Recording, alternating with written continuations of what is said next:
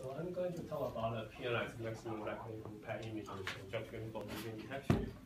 And here's the outline I'm going to talk about. First, I will introduce the PET, and I will talk about the PML reconstruction, and then the task-based image quality to evaluate the detection performance.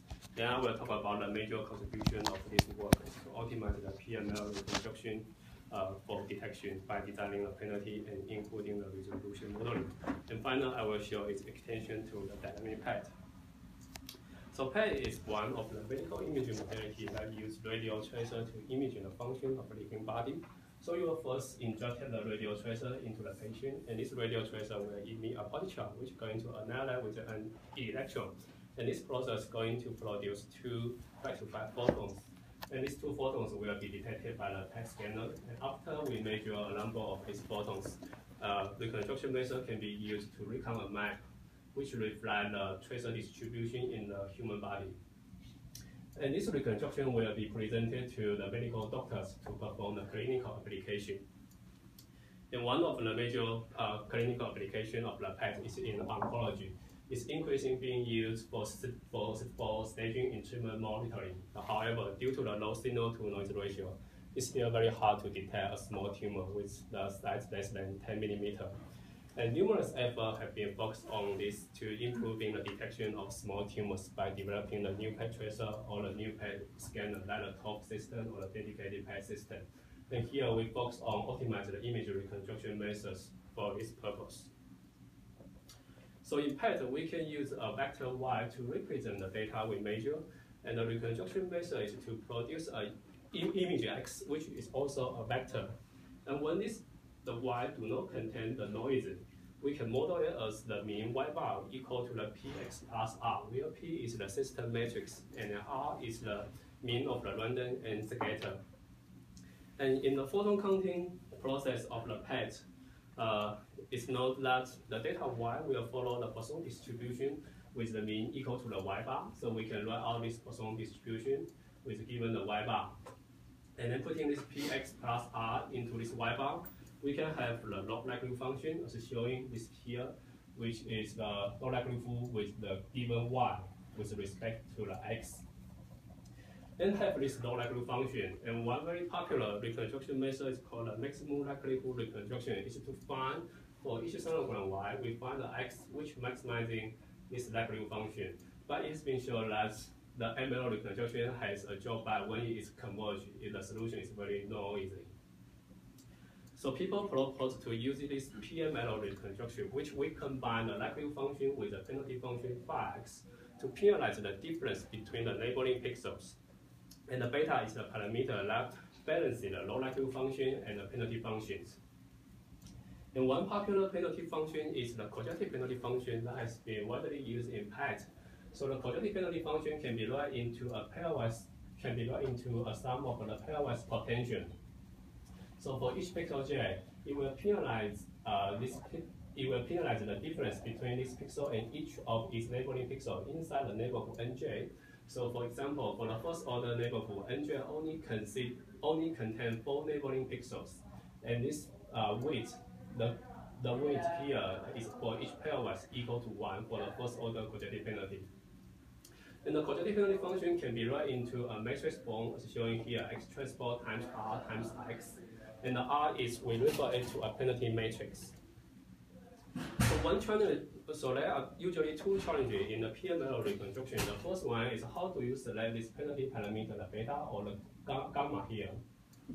The second one is the system modeling P matrix as including in the likelihood function. So let's focus on the first challenge. So here we will first show an effect of the beta on the real patient reconstruction on the toxic by PET-CT scanner. So as we can see, from beta too small to become large, when it's small, the PML reconstruction will approach the ML solution and it's very noisy. And when the beta becomes large, the image will become over smoothing and then we may lose the fine details. So how to choose this beta is actually a challenging task, and people has proposed method to optimize the quadratic penalty parameters for different tasks for achieving uniform resolution or optimize the local contrast to noise ratio. and also have been used to improve the lesion detectability in 2D. So the first focus of my work is to extend this method to fully 3D. To extend this method to fully 3D, we first need a figure of merit to measure the lesion detectability in 3D. So how are we going to do that? And the gold standard to measure the lesion detectability is using the human ROC studies. So let's say here we want to compare the method A with the method B. We first need to acquire a set of the sample, either contains a tumor or not, and then we will recount this data using method A, and then presenting the human observer with the reconstruction. The human observer is going to rate each reconstruction with a scalar, which the higher value means the higher possibility that this reconstruction will contain a tumor. And then we can plot this ROC curve by comparing the true positive ray versus the false positive ray, as shown here. And then for reconstruction B, we need to repeat all the process again, and then we can plot another ROC curve for this method B. And then from these two ROC curves, we can compute the AUC for these two curves. And then right now we can say that the method B has a higher performance than the method A. But as you can see, using human observer is very time consuming. So people have been proposed using this computer observer based on the signal processing. And one important reason using the computer observer is not just to reduce the cost, it's to provide the possibility for theoretical analysis, which is very important for my work. So for each reconstructed image X, the computer observer is going to compute a test statistic and then compare it with a threshold to determine whether this image has a tumor or not. And then by changing this threshold, we can plot the ROC curve as shown here. And the signal to noise ratio of this test statistic can be used as the figure of merit for measuring the detection performance. It actually measures the separation between these two hypotheses by calculating the mean difference of the test statistic and the two conditions divided by its mean variance. And when this test statistic is normal distributed, the AUC can be related to SNR by this formula. We can see if a method has a higher SNR, which means it has a higher performance. So right now, deep learning numerical observer has been proposed, and one very popular choice is called a penalized Hawkinian observer. It has been shown to have good correlation with the human performance.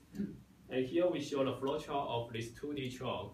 You will given a 2D image reconstruction, you will first apply a channel function which mimics the human visual system to it, and then compute the channel output. And here we need to add an internal noise n with zero mean and covariance k to it because there is uncertainty in the human detection process. And then we are going to apply a Hawkinian observer on this ux plus n to get a final test statistic as shown in this formula here, where Z is the mean reconstructed lesion profile and K is the covariance of the channel output. So this is for the 2D case. Right now we have a 3D image. How are we going to do that? The first model people have been using is called a single slice chart, where you are going to apply this 2D channel on one slice of this 3D, which contains the tumor, and then you follow all the process. And in mathematically, this test data will be the same as the 2D channel, but now this U is a 3D channel, but has the 2D channel applied on one slice.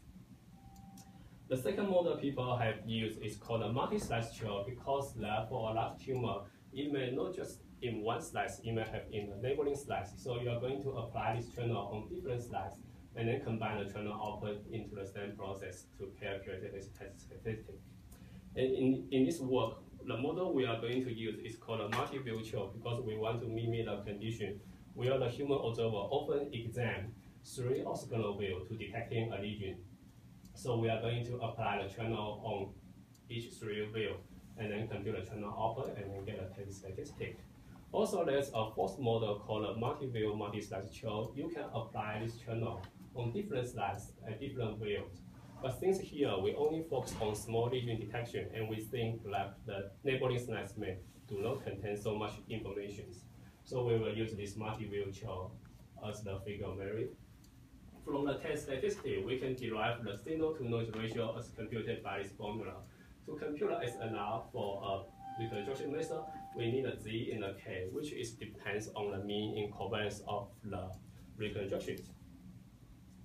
So for lesion at given locations, we derive a theoretical expression to compute the UZ and K using Taylor series and locally shift invariant approximation. And here we give the final formula to compute the UZ and K in Fourier space.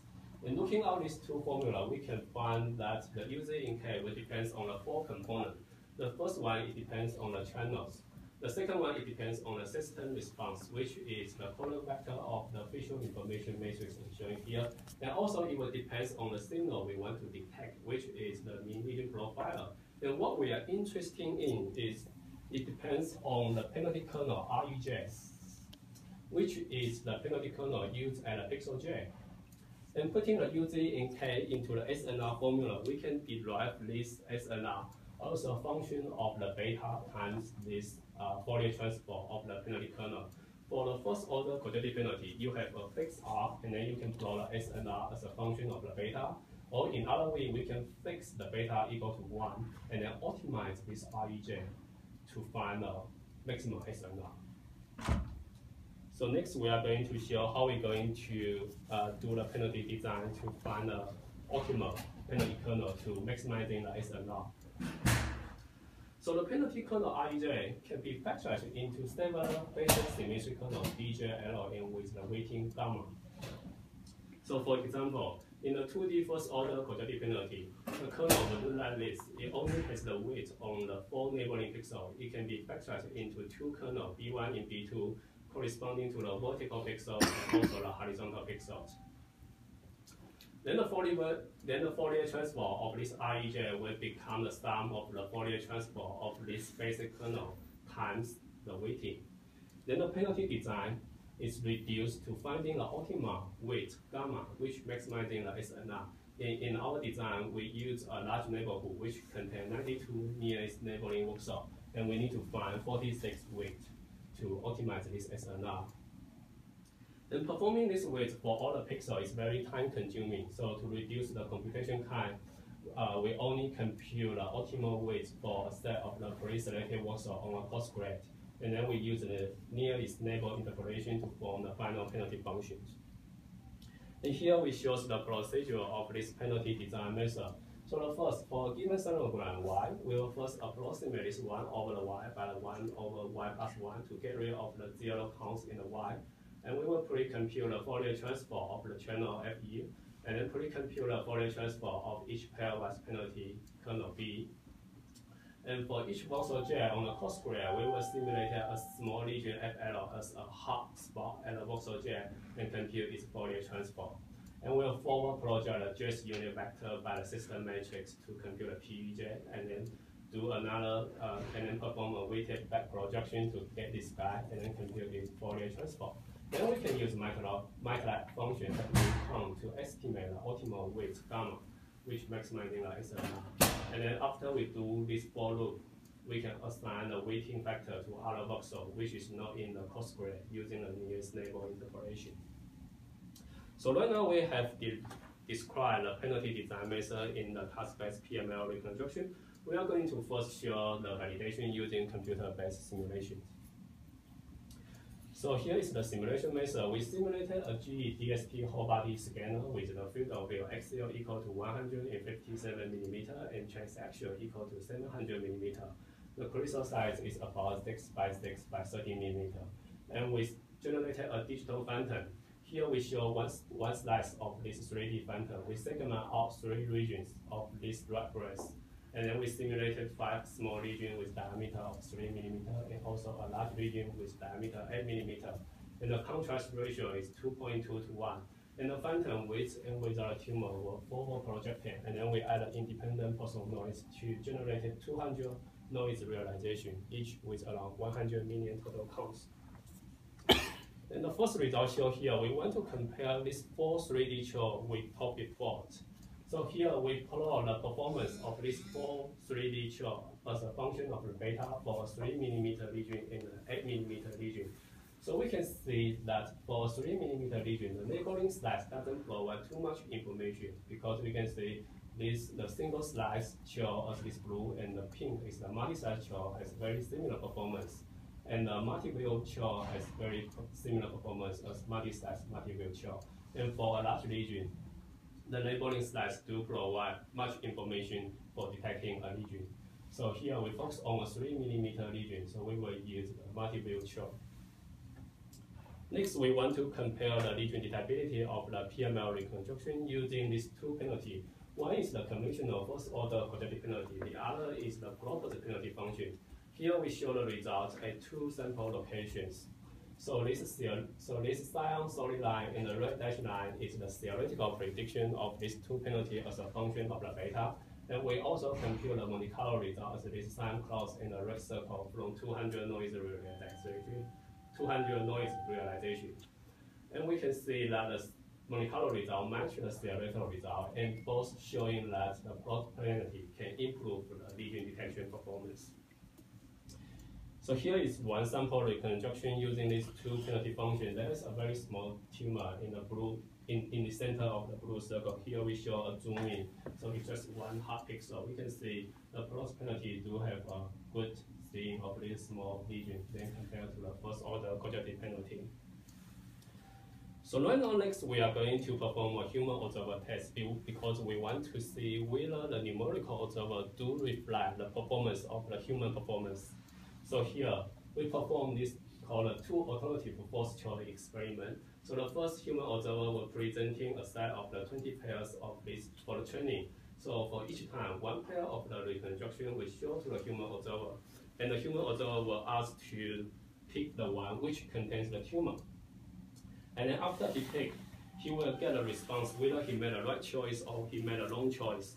And then after this training process, the human observer is going to have a test process which contains 180 pairs. And he still need to pick one of these two reconstructions which contain a tumor, but he will not know the results until he finishes all this test process. And after he finishes all the test process, we can compute this resulting percent correct, which is the number of the choice where the human observer made the right choice divided by the number of the total test pairs. And it has been shown that this resulting percent correct can be converted to the signal to noise ratio by this formula, which will allow us to compare the human observer SNR with the numerical observer SNR. So here we show the SNR of the human observer at two locations. So we have two human observers. We can see that the human observer SNR, as denoted by this cyan cross in the red circle, match the theoretical result of the numerical observer. So in the next section, we are going to validate this method using the real data. We will need to implement the penalty design on the Jinyi scanners. So from Jinyi scanner, when it scans a patient, we will acquire the PET data and the CT data. And the CT reconstruction is going to be used to estimate the attenuation. From the PET data, we can extract the prompts and the normalization and estimate the random and scatter. We will use this to design the penalty and put it into the PML reconstruction. And then we are going to evaluate this method using the real data. We need to ensure that we have the gold standard of the real data, which means we have the perfect knowledge of the presence and location of each lesion. To get this, we first obtain a lesion-free patient background from a 60-minute PET scan of a female patient with 5-minute curie FDG injection. And the field will cover the heart, breast, and part of the lung and liver. And we sum up the last 45-minute data to create a high sonogram with 800 million total events. And to generate the lesion present data, we scan the point source in air as showing this coarse grid at 27 locations. And the sonogram of the point source is going to first attenuated by the patient body and then added to the patient sonogram. And we exclude 7 positions which is outside of the patient bodies. Here shows a sample reconstruction of a superimposed lesion in the liver, as in the center of this circle. And then we add independent boson noise to generate 200 noise realization, each with around 90 million total counts to mimicking a conventional 5-minute scan. And we compare these two reconstruction methods. One is the PML with the first order projected, the other is the PML with the optimized plot with the optimized penalty. And this is the size of the reconstruction. And we estimate the random scatter and normalization from the patient data using the GE PET toolbox. And both reconstruction methods using the same forward-backward projector and all these correction factors, which means that the only difference is in the penalty functions. And then we are going to compare this detection performance of these two reconstruction methods at 2 locations. One is in the soft tissue, the other is in the liver. So again, we can see that the Monte Carlo result match the theoretical result, and both show that pulse penalty can improve the detection performance. And here is the corresponding human observer results at these two locations. So in general, it still fit to the theoretical prediction of the numerical observer. And here we show the human observer results at all 20 locations by these two methods. We can see that this pulse penalty can improve the performance at all locations by up to 15%. So in next section, we are going to talk about the resolution modeling. So let's take a detailed look ahead of the P matrix. Without considering the normalization and attenuation, the system matrix P can be factorized into these three P matrices. The middle one is the geometric projection matrix, and the other two P matrix is used for resolution modeling to model the effects such as positron range, photon non-collinearity, and crystal penetration. And the resolution modeling has been more and more popular in PAT reconstruction to get a high resolution reconstruction. Here we show a simple example of the point source, what the resolution modeling is needed. So if there's a point source, if we only have this geometric projection, we are going to get this perfect sinus shape. But actually in practice, due to this effect, which actually degrade the resolution, this is the major sinogram we are going to get. So we can see if without these two matrices, we will get a reconstruction with lower resolution. So in practice, people usually model this system matrix either in sinogram space or in the image space. So in sinogram space, the P matrix can be equal to S multiplied G, and S is the sinogram space blurring matrix, and G is the geometric projection matrix. And for this one, the PR will equal to the G in B. B is the image space blurring matrix. And in this work, we will focus on the image space resolution modeling. The reason is because there's one advantage of the image space resolution modeling. It's suitable for the least mode reconstruction and can be used for the top least mode recon. So how do we get the least B matrix?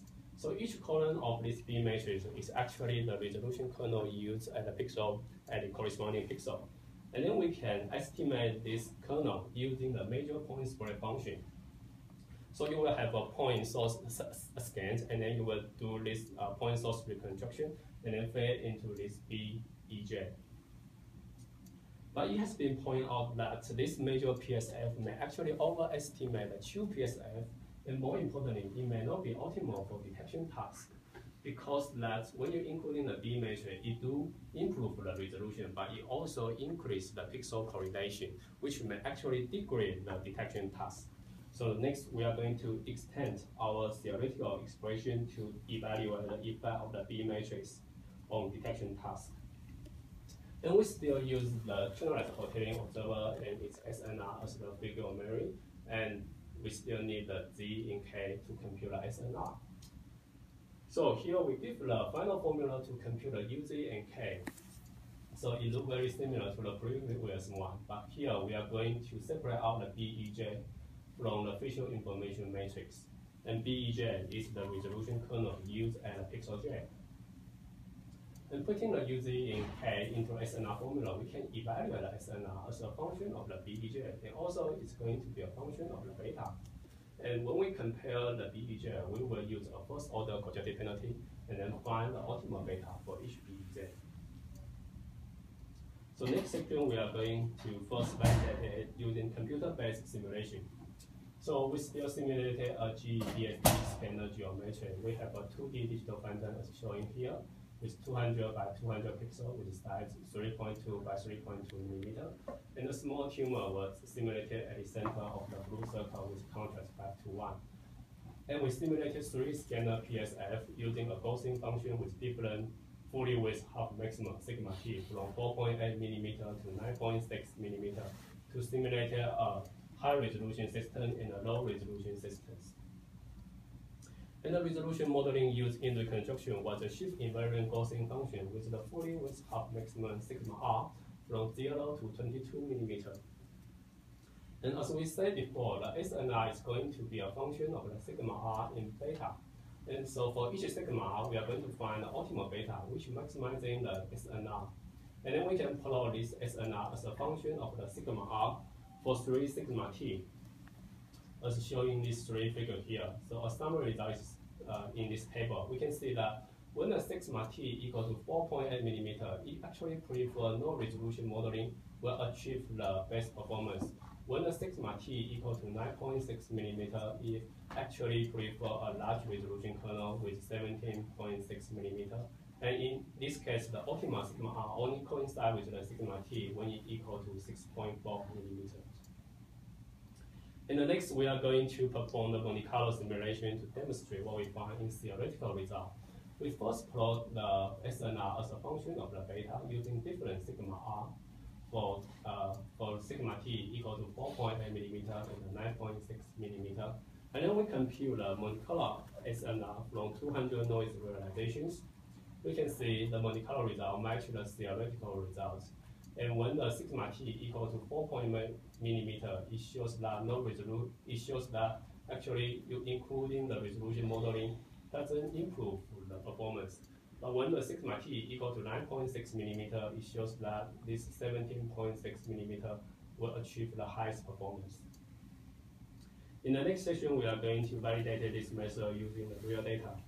So we are still using the same patient data with the superimposed artificial lesions. And the resolution modeling used in the real data is get by first reconstructed a point source reconstruction, and then we will use a mixture of 2 Gaussian functions to fit this reconstruction.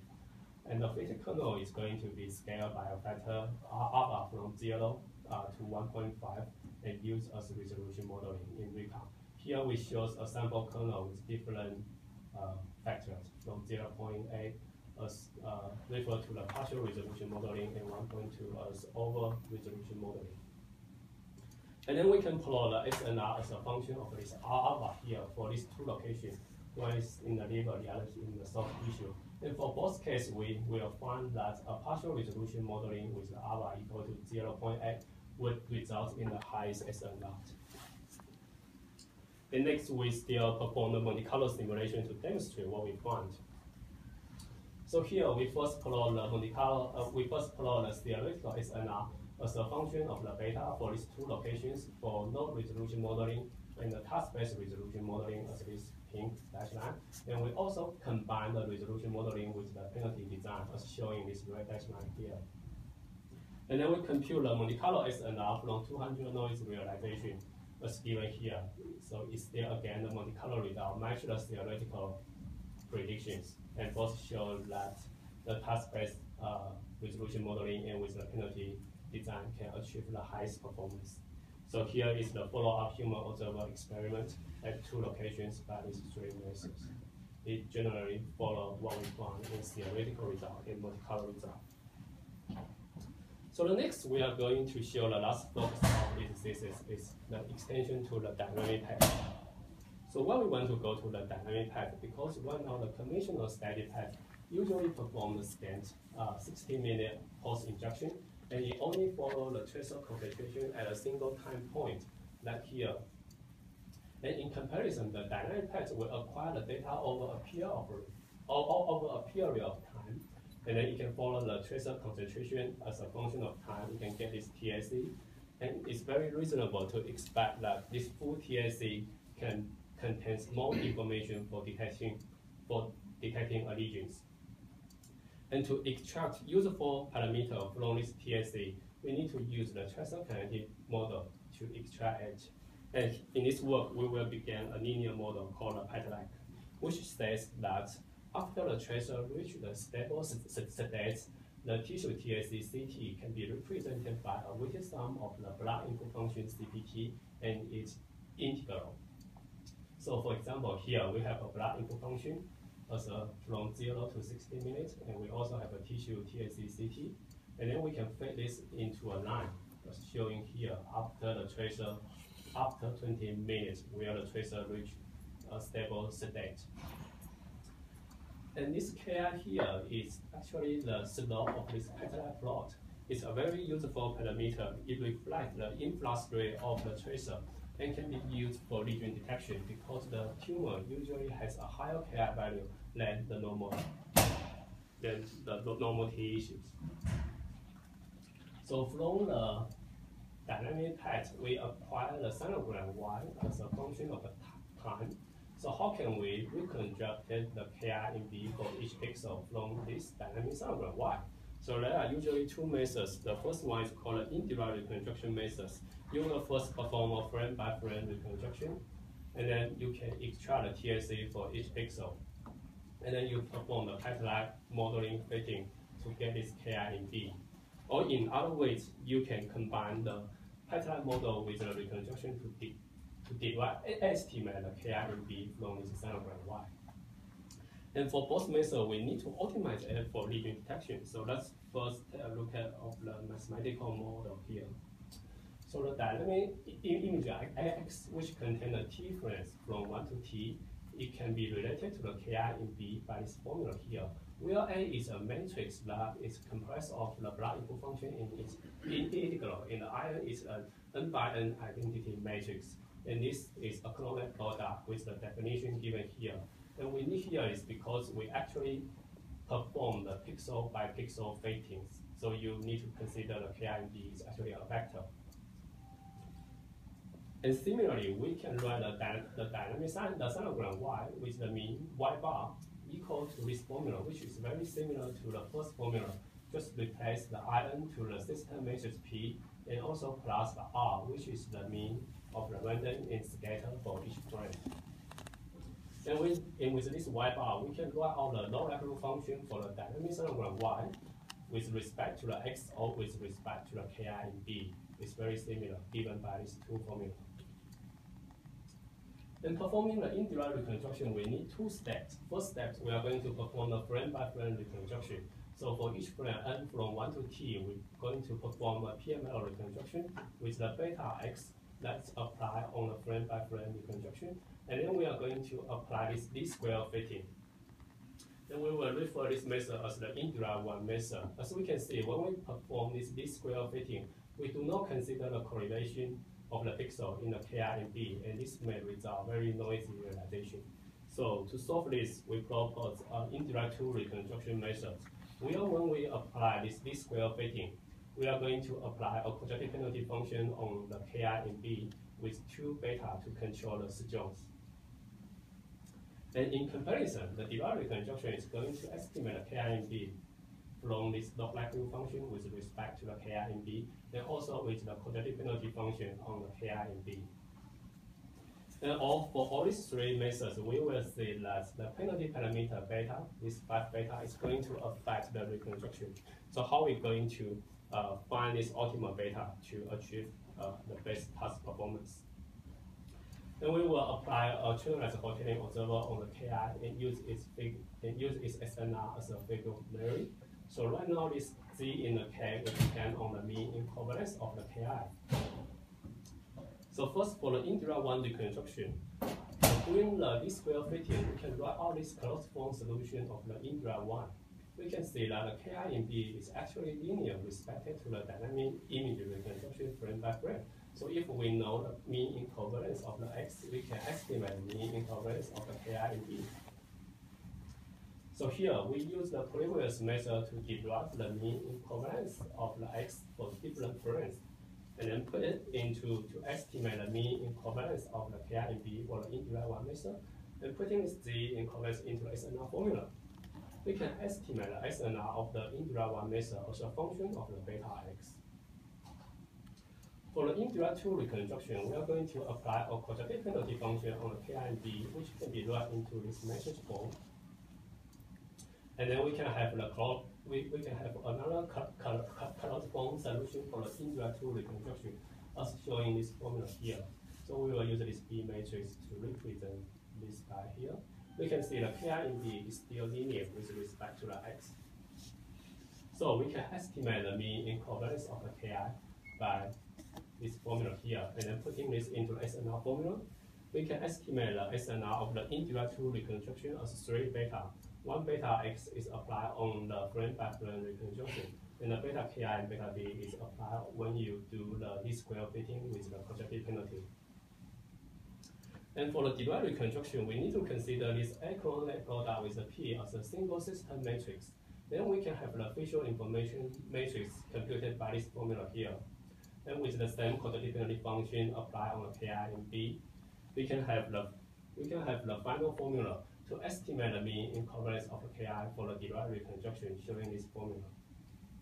Put it into the SNR, we can estimate the SNR of the derived reconstruction of the beta Ki and beta B. So right now we have the theoretical expression to evaluate this. Actually, this formula looks simple, but it's not simple to compute because it requires an inversion of a very large matrix. And we deal this by using the Taylor series and locally shift invariant approximation to derive a simplified expression to fast evaluate the lesion stability, and then use it to guide the selection of beta for all these three methods. And we will compare these three methods with the conventional static type reconstruction of the last frame. So this 3-page actually is the major contribution of my work on dynamic pad, but I know you don't like the math, so we are going to go to the simulation to see whether this theoretical formula will work or not. So we simulated a GE690 PET-CT scanners. We generated a 2D digital phantom with 3 regions, with the breast tissue and the lung region and also the tumors. And we extract the TNC for the blood input function and also for these 3 regions from one real patient reconstruction, which has 60 minute scan and contain 49 frames. And we forward projected this phantom to get a dynamic sonogram with 24 million total counts. So we are going to first plot the SNR of the conventional reconstruction as a function of the beta x, as shown in this line here. And then next, we are going to plot the SNR as a function of the individual one reconstruction as a function of the beta x, as shown here. So for the individual 2 reconstruction, we know that the SNR is going to be a function of 3 beta. For each beta x, we can plot the SNR as a function of the beta Ki and beta B, and then finding the maximum value for this beta x, and then we can plot the SNR of the individual 2 reconstruction as a function of the beta x, as shown in this pink line here. And for the derived reconstruction, it's going to be a function of the beta Ki and beta B, as shown here. So for each beta B, we can plot the SNR of the beta Ki by finding the optimal beta B to put it into the red curve here. So here, in this figure here, the beta for different methods may not represent the same meaning. So when we're comparing different methods, we're only comparing the maximum of each method. Next, we perform the Monte Carlo simulation to demonstrate what we found in the theoretical result. We compute the Monte Carlo SNR from 200 noise realization. As we can see, this Monte Carlo result matches the theoretical result. And it demonstrates the benefit of the indirect reconstruction and derived reconstruction. So here shows a sample reconstruction of these 4 methods, each under its corresponding optimal penalty parameter. As we can see, this indirect reconstruction and derived reconstruction has the highest SNR along the lesion. Next, we are going to evaluate these 4 reconstruction methods under the different tumor TSC. We extract the breast tumor TSC from other 3 patients. And then we are going to plot the performance of these 4 methods at different tumor TSC. We observe a very similar performance as the tumor TSC1. Both the indirect reconstruction and derived reconstruction can improve the detection performance. So there's one limitation of the dynamic pad because it requires a prolonged scan time. So people have been proposing using the dual time penalized reconstruction because when you perform the penalized fitting, you actually fitting a line and you only need 2 time points to fit a line. So here we are going, and this protocol will allow us to perform the whole body penalized reconstruction. Here we use our theoretical formula to evaluate the penalized fitting from 7 frames and also from 2 frames. The 2 frame performance is shown in this dashed line here. We can see that the 2 frames do decrease the performance when compared using all the 7 frames, but it still increase the performance by 50% compared to the conventional last frame reconstruction. And we conclude this session with a clinical example. We are going to implement the indirect tool reconstruction on the G619 scanner. As before, we showed that the indirect tool reconstruction has very comparable performance with the direct reconstruction. So we only implement the indirect tool reconstruction. To perform the indirect tool reconstruction, we need the TSC from the blood input function and also from the tumor in background regions to design the optimal penalty parameters. So we first, from the dynamic sonogram Y, we first perform a frame-by-frame reconstruction and then extract this TSC from this frame-by-frame recount and put it into the indirect tool reconstruction to get a final KI in B. So here shows a sample reconstruction of these three methods, each at its optimal penalty parameters. So there is a very large tumor at the right breast. And we also simulated a distant small region by a point source. We can say that the indirect tool reconstruction under the optimal regularization parameter do improve the performance compared to the static and the indirect one reconstruction. So in summary, we have developed a method to evaluate and optimize the PML reconstruction for lesion detection from static PET to dynamic PET. And we demonstrate the benefit of the task-based PML reconstruction, including the resolution modeling and penalty designs by using the computer-based Monte Carlo simulation and real data. And the extension to the dynamic PET show further improvement for lesion detection. In future work, we will first to extend the shift invariant resolution modeling to shift variant and then apply it to the top least mode data. We will also extend our dynamic PET reconstruction to the nonlinear kinetic model, such as the full compartment model. And besides the detection task, we will also extend it to localization tasks and quantification tasks. And we are going to apply all of the methods to the next generation of the PET scanner, such as the Explorer. We will design the penalty for lesion detection. Also, with this 2-meter field of view axial, we can perform this whole body dynamic PET analysis. So here is a summary of my publication. Right now, I have 2 published journals and also submitted a third one. I also have 3 conference papers and 3 conference abstracts, all with my first author.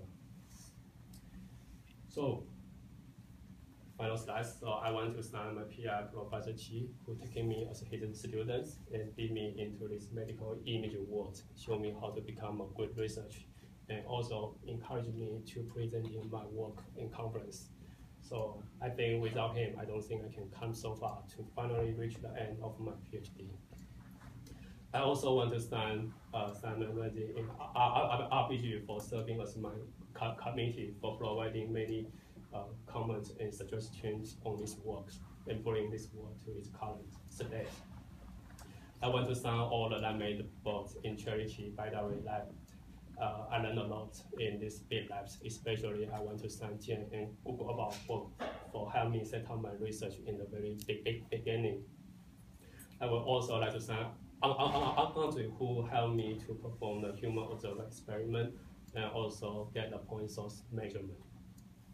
I also want to thank Lordley for reading the real patient reconstruction and also Chuck for his help on the G Pectoral box. And thank you for your attention.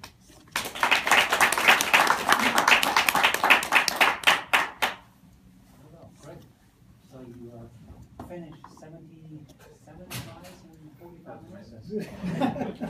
Timing. Ramsey followed every single equation. Always. The orange one's really small. Looks like a snake in the top left-hand corner. Good. So questions?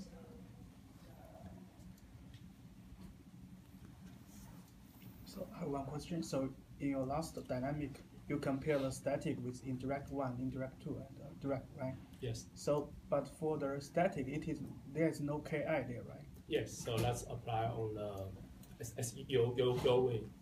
So that's the channel is rotating on you and the other is on the Ki. But you can compare the lesion detectabilities. So it is okay to compare. Yes. Okay. Yes. So your focus is on small lesion detection, and when we say small lesion, we can say it's from like 3 millimeter to 10 millimeter. So how would your measures have different influence on different size. Yeah. I think because here a large lesion is more easier to detect, and you will focus on the quantification task rather than the detection task. So here we will still focus on a small lesion detection, because the detection will on a small lesion will make a bigger impact.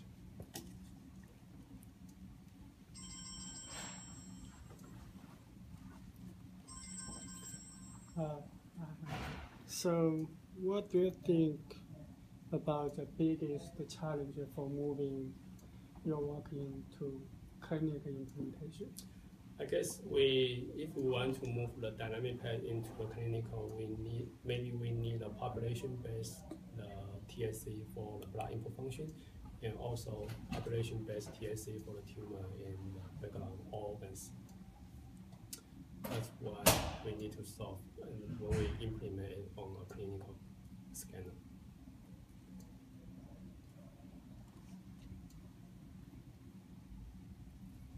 I'm interested in this, may be a bit premature to even ask because it's more about the future directions that you mentioned, but I'm just curious about moving from the detection to the localization. Yes.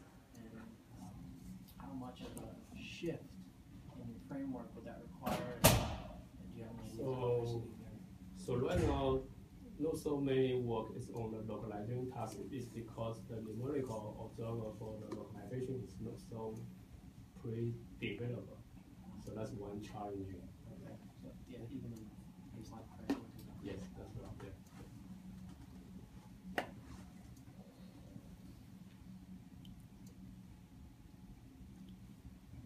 Yeah. Yes. Does the positron range have any effect on how easy it is to detect a lesion? Like for example, if you're using a radio tracer that has a pretty big positron range, like rubidium versus like fluorine, is there any effect there?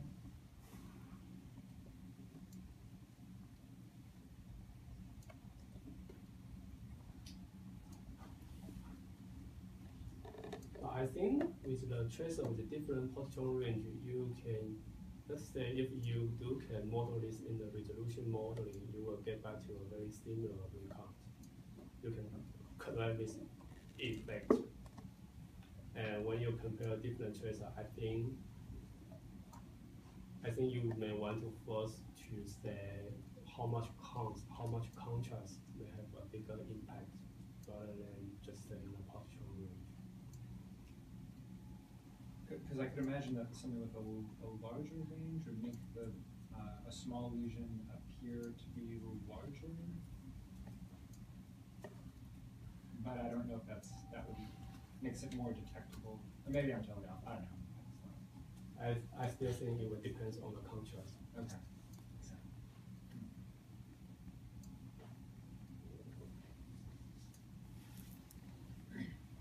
Talking about the contrast, how did you decide your simulation contrast at one is 2.2 and the other is 5? Yeah, so yes, one is the 2.2, but that one is on the 3D and the other is on a 2D case, and they may not have a similar background count. So the general way we choose a contrast because we want to have SNR equal to 2 point something, which will relate to the percent correct equal to 90%. And then we can help us to perform the human observer experiment later, because you don't want to have a very high SNR and then you will get a percent correct equal to 100, and then there's no difference between the two methods. And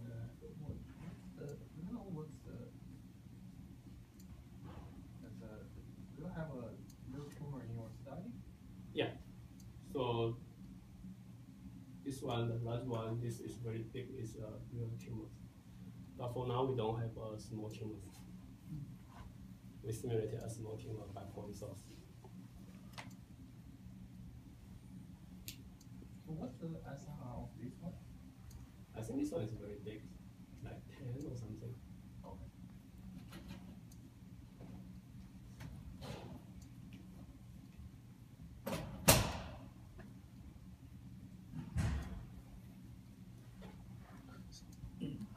So in your final conclusion, you said that you want to implement the indirect tool into the clinical.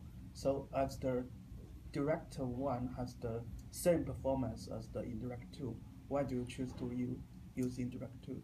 Because the indirect 2 reconstruction, you first perform this frame by frame reconstruction, right? And the frame by frame reconstruction is current sedative. It's the current protocol to recon, right? And then you just need to another fitting on this frame by frame. You don't need to recompute the direct. It saves much of the computation time.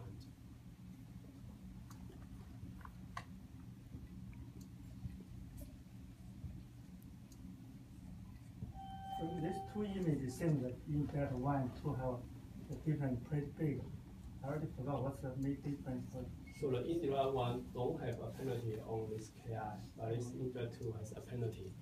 Oh, so it's more. Yeah. So this is similar like when you do the EM reconstruction and then you iterate it to a conversion. This is like a map reconstruction.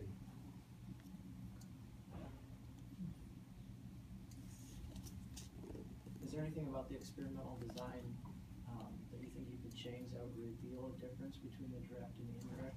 That's not revealed here. Sorry, I didn't get your question. If the direct, the performance of the direct and the indirect 2, right? Shown to be very similar, right? Yes. I'm just wondering if there's anything about the existing experimental design you think that could be changed that has the potential to reveal a difference that was not revealed here. I don't think so, because I think in our theoretical work, we already include all the effects of these two methods. Then we're getting the maximum performance. I don't think you can change it to. Yeah.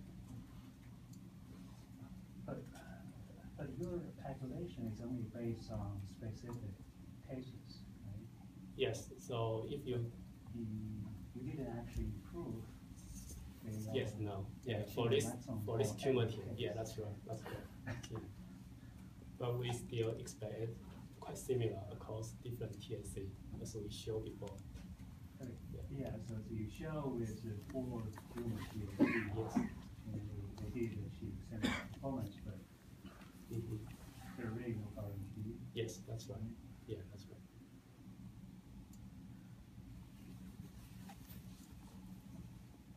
I have one more question. So, in your for the dynamic pad application, so the PML reconstruction also may affect the estimation of blood input function, and are you going to consider that yes. into the? So that's why we use the frame by frame OSEM reconstruction to estimate the blood input function. Okay. You don't use this. You don't use the indirect reconstruction, which is a penalty designed for detection to estimate the blood input function.